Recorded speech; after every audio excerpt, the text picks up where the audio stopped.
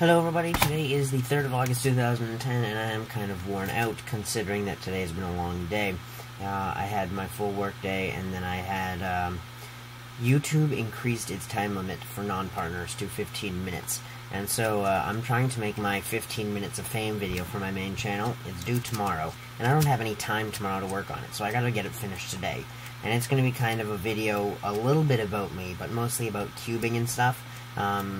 Just to show people a lot of stuff about it. I'm going to go over competitions and speed solves and blind solve and making puzzles, who invented the cube, where it is now, stuff like that.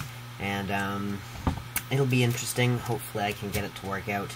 I only have like 2 or 3 more hours to finish that up and then pack for nationals tomorrow. And so I'm kind of gonna die. So that's cool. So very quick PLOT. I lost 1 pound. It's awesome. Now we can move on to questions. This question is by No Sarong. Caranium. Something like that.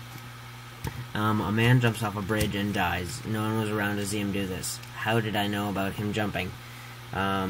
Because you're the omnipotent, omnipresent, omniscient being that is telling the joke about this person. Yeah. Ricky Austin R. Can you hold your head underwater for 45 minutes? Haha, just kidding. I saw that on Tosh.0 about Fred. Had to say it in a question video, lol. Okay. Cubes for life. What cubes are you willing to sell in nationals? I am willing to sell every puzzle I have as long as the price is right. So if you want something, say hi, tell me what you want, tell me what you're willing to give me for it, and hopefully we can come up with some kind of deal. Awesome. Superman11, what is your favorite cake? My favorite cake is any cake, really. I like a lot of cake. Beatles Hero, Dear Chris, I just got my Mefferts Megaminx, and I sorta don't like the way it feels. The tiles irritate my fingers because I'm thinking it's too slow, but it also seems to misalign a lot. Good. I don't know. There was no question there. I apologize for even reading it.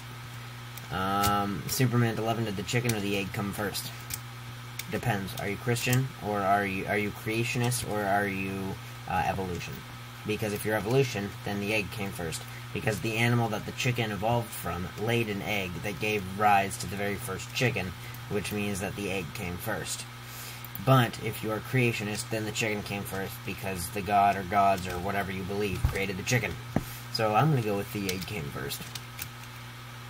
Superman11, I'm not going to answer that question. Hobo Dude 47, where do you get your hair cut? At a barber.